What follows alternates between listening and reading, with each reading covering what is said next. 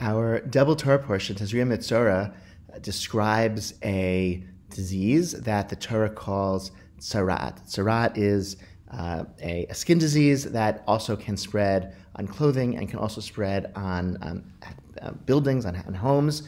And the Torah gives a very elaborate and detailed description of how an individual afflicted with tzarat or a home afflicted with tzarat is isolated and quarantined and has to undergo a very rigorous protocol of inspection and purification before being fully rehabilitated. And this is a very fraught parsha to read at a time of disease and quarantine and concern about the contagious spread of diseases of all kinds. And I think, therefore, it's especially valuable to investigate a little bit further the nature of tzarat. I remember just I know sometimes you read something at an impressionable age and it makes a very big impression.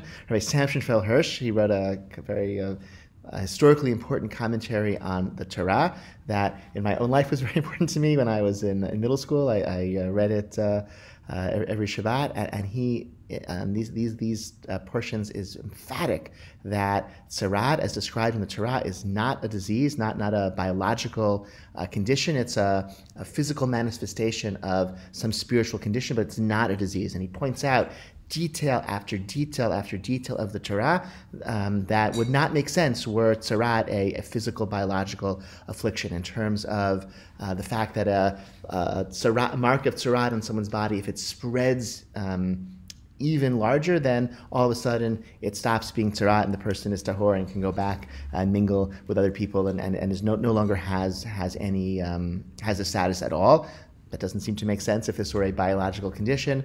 The way in which the quarantine system works and the delays that are built in to the process of examination also doesn't seem to be, would not be very effective if this were a system of quarantining against a biological medical condition.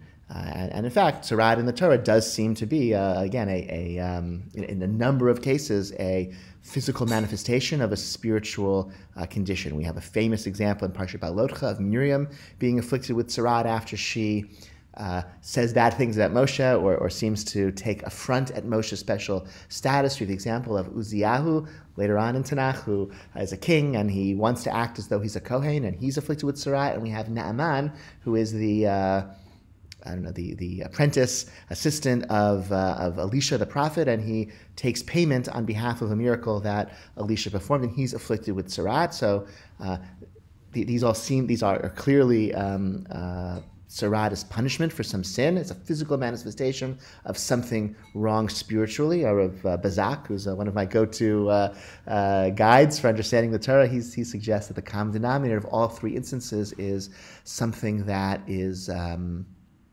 it's someone who is acting in a particularly arrogant way and doesn't understand their true status. So Miriam thought that her role as a prophet was equal to that of Moshe, and Uziyahu thought, even as a king, I can serve as a Kohen. And Naaman, the servant of Elisha, thought, okay, I can take payment. I'm entitled to take payment for the work that Elisha did as a miracle performing prophet. Sort of common discourse, tzarat is understood as being a response to lashon hara, of speaking evilly about, saying malicious or derogatory, damaging things about someone else. That's maybe what Miriam did in Parashat Balotcha. Another support of that, which I think it's Nechama Leibovitz who noticed this, or at least taught me about this, is that Moshe himself is briefly given tzarat when he doubts the Jewish people's ability to believe him. He says, how are the Jewish people going to listen to me? Why should they take me seriously? God says, take your hand, put it inside, and then take it out, and his hand was covered in tzarat. So that maybe was a temporary punishment Moshe received for speaking evilly about the Jewish people. Be that as it may, once we say that the details of the response to tzarat don't seem to correspond to any rational response to a biological illness, but instead we say that tzarat is just, again, a physical manifestation of something spiritual. We really can separate tzarat from certainly leprosy, right, which is Hansen's disease, which is an actual condition that is, thank God, today pretty treatable and doesn't, I think, exist at all anymore, but was once a very frightening disease. That's not what the Torah is talking about, and there should be no stigma attached to any physical illness, that should not in any way lead one to think about oneself or about someone else, that there is some spiritual malady that caused them to be afflicted. And I want to say a little bit more about that. Ramban writes that the Torah, and he writes this in a number of places in his commentary on the Torah. This is one of the core ideas of Ramban, Nachmanides' understanding of the Torah, that the world of the Torah is different from the world as we experience, because the Torah is entirely a miraculous account. The point of something being included in the Torah is that the Torah is describing God's direct control, manipulation of the world and historical affairs, such that certain outcomes occur in ways that God is very, very directly guiding, and the way that we know that, because it's in the Torah. If it's in the Torah, then that's at least a hidden miracle, and that's the point of the Torah. Everything in the Torah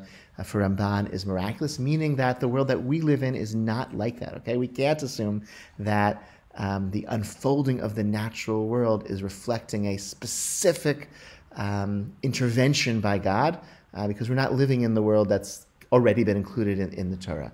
And he says this actually very explicitly regarding medical interventions. We are allowed and encouraged to perform medical interventions to heal injury and to respond to illness, because we live in a world in which olam keminago noheg, in which the laws of nature are just left to their own devices to unfold according to the laws that God set up at creation. And in that world that we inhabit, we can respond to injury and can respond to illness by medical intervention, and that is fine, and that's endorsed. And so there's something maybe appealing and captivating about living in a world in which there are physical manifestations of spiritual maladies, where if you have bad midot, your character is a little bit off, you get a mark on your skin to teach you that right away, and you can course correct in real time. That's I don't know, that would be kind of convenient. It'd be nice to have instant reminders of our sins so we could correct them right away. It's just not the world that we inhabit. Okay, we no longer are living in that intimacy with God as the Torah describes, and in our world, olam keminago noheg, the laws of nature are left to unfold as God created them, and therefore we respond to injury and illness with medical intervention. That too is religiously meaningful, and leaving Ramban aside, looking at the Rambam, Maimonides, for him, miracles are a little bit embarrassing, right? A miracle is a sign that something was missing in the way the world was originally created, and the natural unfolding of the laws of nature is the greater evidence of the greatness of God in God's act of creation, right? They don't need to go back and fix things up afterwards. Just, it was made once and done, and without any need for any hacks and fixes. Okay, so with that understanding, where the world as it exists, where the laws of nature unfold, and biology is that reflection then of God's will, with all of its pain as well built in this plan for creation,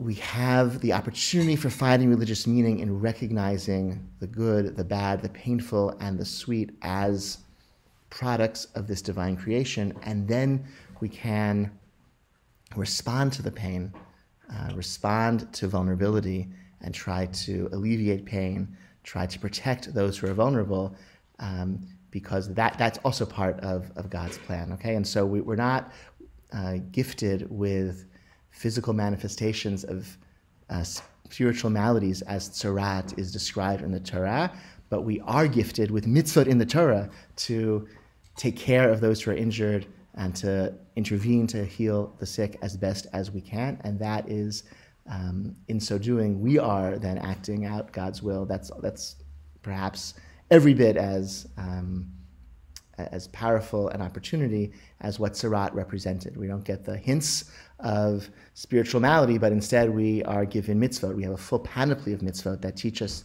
how to respond when there's suffering, how to respond when there's injury or illness. And I think that's at least as helpful, at least as meaningful as the system of tzarat as described in the Parsha. I missed the chance to talk about these ideas with you in person in Shul this Shabbat, but I hope you all have a restful Shabbat and a safe Shabbat. and a peaceful Shabbat, and look forward to other ways in which we can exchange ideas, and look forward to eventually seeing you all in person. Shabbat Shalom.